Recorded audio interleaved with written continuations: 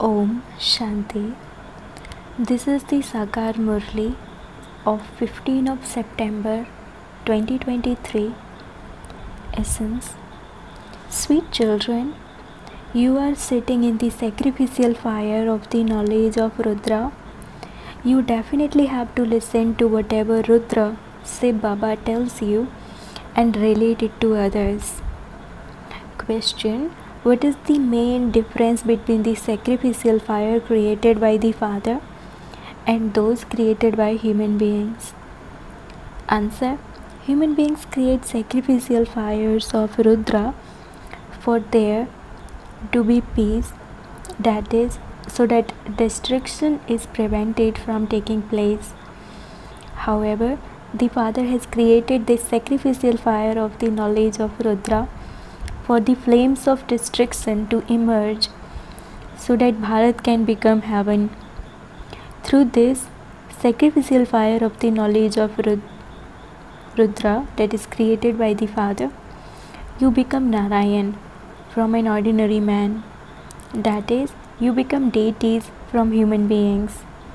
You don't gain anything from those other sacrificial fires. Song. My heart desires to call out to you. Om Shanti. This is such a sweet song. It is so meaningful. Those who have unlimited and broad intellects will be able to understand it very well. Intellects too are number wise. There are the highest, the middle, and the lowest. Those who have elevated intellects can understand the meaning of this song very well. My heart desires to call out to you. Who is remembering this? Brackets. Children. Which children? There are many children. It is those who were deities and have now become Brahmins. Those who have taken the full 84 births are the ones who have been calling out a great deal. They are also the ones who built the Shiva temple, that is, the temple to Somanath.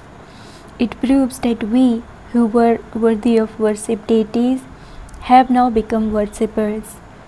We truly were worthy of worship, and we then became worshippers. So we worshipped Somanath, Shiva. Many create sacrificial fires of Rudra, but no one creates the sacrificial fire of the knowledge of Rudra. They call it Rudra Yagya. Even now they are creating a sacrificial fire of Rudra. You can explain to them very clearly who Rudra is. Did Rudra ever create a sacrificial fire? How did he create it? Was it successful? And what was the result of it? No one knows this. Each of you has now received a third eye of knowledge. No one except the Supreme Father, the Supreme Soul, can bestow a third eye of knowledge. The Supreme Father, the Supreme Soul, is remembered as the ocean of knowledge. Human beings cannot be called the ocean of knowledge. You know that you are now receiving your inheritance from the Grandfather, the one whom you have been remembering and saying, Baba, come and bestow the imperishable jewels of knowledge on us. We will take this donation and then donate it to others. It is very easy. Simply remind them that they have two fathers. On the path of devotion, you have two fathers. In the golden and silver ages, you only have a physical father. The inheritance you receive there is according to the efforts you make here at this time. So the heads of you children should work on how to go to such places where you can ask them, who created the sacrificial fire of Rudra? Is it the sacrificial fire of the knowledge of Rudra or the sacrificial fire of Rudra? Its real name is sacrificial fire of the knowledge of Rudra. Rudra is incorporeal. How can he create the sacrificial fire? He would definitely have to adopt a body. People also have a sacrificial fire for Dach Prajapati. They have shown brackets in the scripture Dach Prajapati sacrificing a horse in that sacrificial fire. They cut a horse into pieces and burn it, and they call that a Dach Prajapati Yagya. It is now that you understand this, and so you should write what type of sacrificial fire this is. People hold sacrificial fires with great pomp and splendor. They collect a lot of money. Eminent and wealthy people donate money. Some donate 100, whereas others donate 500. You sacrifice yourselves completely into this sacrificial fire of the knowledge of Rudra. In other yagyas, they accumulate money bit by bit, and then Brahmin priests are given alms from that. Here you have to sacrifice yourselves completely. There is no question of sacrificing oneself. Here some children say, Baba, I am coming with my mind, body and wealth. No one would say this there. They do not put such offerings into a sacrificial fire. They perform arti, brackets worship ritual, with lamps, and they ask for donations. They take from important people. You children understand that the flames of destruction emerged from this sacrificial fire of the knowledge of Rudra. Those people create sacrificial fires for peace, not for destruction. There they make a great deal of noise for peace. Peace is needed throughout the whole world. The Supreme Soul is the ocean of peace. The meaning is explained to you, children. When you read newspapers, think about how to explain to everyone. The Father knows how the Brahma Kumaris are looking after the shops. Only the jaggery and its bag know which of the businessmen's shops are running well and which of the managers are good. This Brahma is the bag. These are very entertaining things. Therefore, it is written of the sacrificial fire of the knowledge of Rudra that the flames of destruction emerged from that. People create sacrificial fires for peace. This is the real sacrificial fire. Those Brahmins have many patrons, whereas you Brahmins only have the one patron, and that is the Father, Rudra. Whether you call him the Father, Rudra or Shiva or Somanath, brackets Lord of Nectar, it is he who creates this sacrificial fire of the knowledge of Rudra, in which you are now sitting. Those sacrificial fires last from 2 to 4 days, whereas your sacrificial fire of the knowledge of Rudra is huge, and so it takes time. This is the sacrificial fire in which you become Narayan from ordinary humans. That is, you become deities from human beings. Those people would not say this. The Father sits here and explains how you should caution them. Tell the important people that there is a mistake in the sacrificial fires they create. The Supreme Father, the Supreme Soul, comes at the confluence age of every cycle.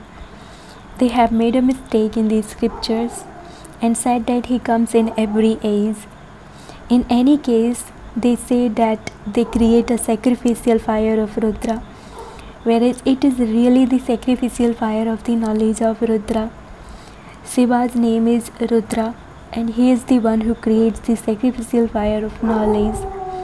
Just as Abraham established his Islam religion and Buddha established the Buddhist religion, so in the same way, Rudra establishes the sacrificial fire of knowledge through which the flames of destruction emerge. In fact, those people create sacrificial fires for peace, that is, they do not want destruction. It is good to destroy hell for the sake of creating heaven. Bharat is an imperishable land. Surely the human community of Bharat should be very large. There was the original eternal deity religion, and that began a whole cycle ago. It is mentioned in the scriptures that there were 330 million deities in Bharat. However, it has to be explained that the population of the deity religion would surely be the largest of all the religions, but many were converted. So how could they emerge? Many left and became Buddhists, Christians and Muslims, etc. This is why the population has decreased. This too is in the drama. You need unlimited and broad intellects to understand this. Until this knowledge sits in their intellects, what benefit is there in them just surrendering? Many surrender themselves, but only those who imbibe this knowledge well and inspire others to imbibe it very well, and who create subjects are able to claim a good status. So this song, My Heart Desires to Call Out to You, is accurate. Who were the first ones to take 84 births? The ones who existed at the beginning were actually the deities, and they existed in Bharat. Many have now been converted. Some went to one place and others to another. Some even left Bharat completely. However, there is truly no other pilgrimage place as elevated as Bharat was. God has to come into Bharat to purify everyone, even all the founders of religions, because everyone is now impure and there is only the one who purifies everyone. You know this, but among you too, the accuracy of your understanding is number-wise. You say that you are sitting in the sacrificial fire of the knowledge of Rudra. Can there be a sacrificial fire like this in which people sit for so long?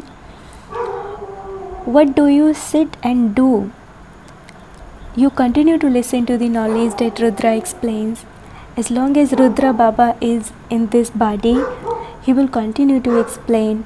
Surely Prajapita Brahma would also be here. The day of Brahma and the night of Brahma has been remembered. It cannot be the day and night of the Brahma who resides in the subtle region. He is the deity that resides in the subtle region. The question of day and night applies here. The night of Brahma means the time when he is impure, and when he becomes pure, it becomes the day.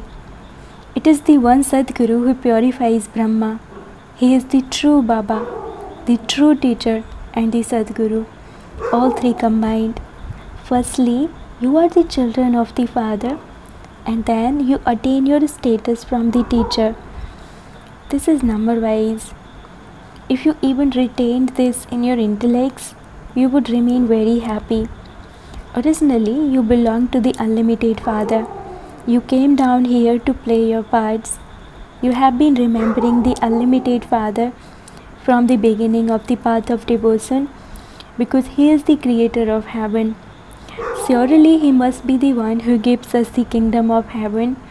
It is very easy to explain this. Only sensible ones are able to explain. In fact, it is you Brahmins who are sensible. Those among you who are intelligent are also number-wise. The people who are intelligent in the world are number-wise too. Here, those who continue to become more sensible will also definitely claim a good number. Each one of you should ask your own heart, to what extent have I become sensible? Just as Baba speaks Murlis here, in the same way it is possible for you to speak Murlis there. You should explain to them that there is the difference of day and night between a sacrificial fire of Rudra and the sacrificial fire of the knowledge of Rudra. When the sacrificial fire of the knowledge of Rudra was created, the flames of destruction emerged and Bharat became heaven. Whereas those people create sacrificial fires so that destruction doesn't take place and heaven is not established. That is completely the opposite thing. This is why Baba says, I come to uplift all of those people. I come and create the sacrificial fire of the knowledge of Rudra. Therefore, you make a promise. Baba, whatever we hear from you, we will relate that to others. Acha, relate it to others, but repeat it here first. Repeat it as often as possible so that you can explain it anywhere. These are first class points. In other sacrificial fires, people offer barley and sesame seeds. whereas the material of the whole of the old world is sacrificed into my sacrificial fire of the knowledge of Rudra. However, not all of these aspects are imbibed very well by the intellects of some. If you do not remember the Father, the locks on your intellects do not open. Baba says, "What can even I do?" At this time, the intellect of everyone is impure. I come and purify them. Those who do not remember me are not able to imbibe this knowledge. So how would the locks on their intellects open? It is only by having remembrance that they can open. The Father is the most beloved one, and so people praise him a great deal. There is a great deal of praise of Shiv Baba. Shiva is also worshipped, so he must surely have come. But what could he do without organs? Therefore, I have now entered Brahma. You children are sitting in front of Bap Dada, but because of body consciousness, you are not able to maintain that much love and regard for the Father. You hardly follow his directions and you become arrogant. The Father says, I am completely egoless. So why do you have so much arrogance? You think that only you are very clear? You become so body conscious? Now when someone's husband dies, that soul leaves and the body is destroyed. Then that soul is invoked into a Brahmin priest. It is not the body that is invoked.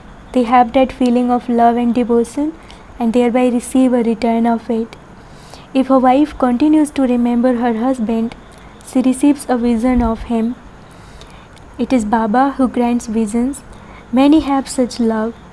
However, it is the soul that comes. When a man is so devoted to his dead wife, he too would receive a return for his devoted feelings. He would see his wife. He would bring something and would adorn her with it himself. Many such things used to take place in the past. Previously, they used to feed the soul with great ceremony. When people remember Ganesh or Nanak, etc., they have a vision of them. This can happen to many, but only the one Father holds the key to it. The Father says these things of visions are also fixed in the drama. You are granted visions and the drama continues. It doesn't wait. You have to understand the drama very well. You must also have very good regard for Baba. Some find it very difficult to have that much love and regard for the Father. They think that he is incorporeal.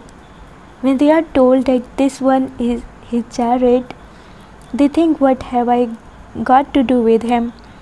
I am only going to remember the incorporeal one.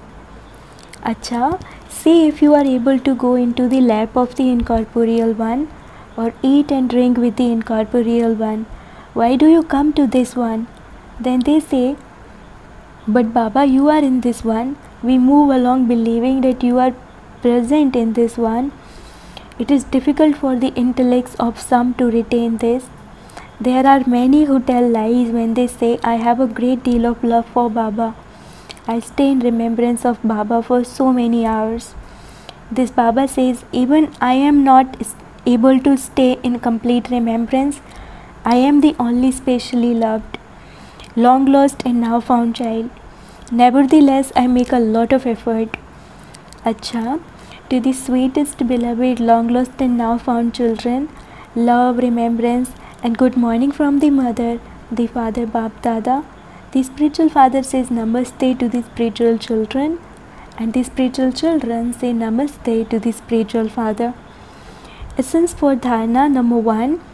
Together with surrendering yourself, you must also broaden your intellect. In order to claim a high status, imbibe this knowledge very well and inspire others to imbibe it. Second, become as egoless as the Father.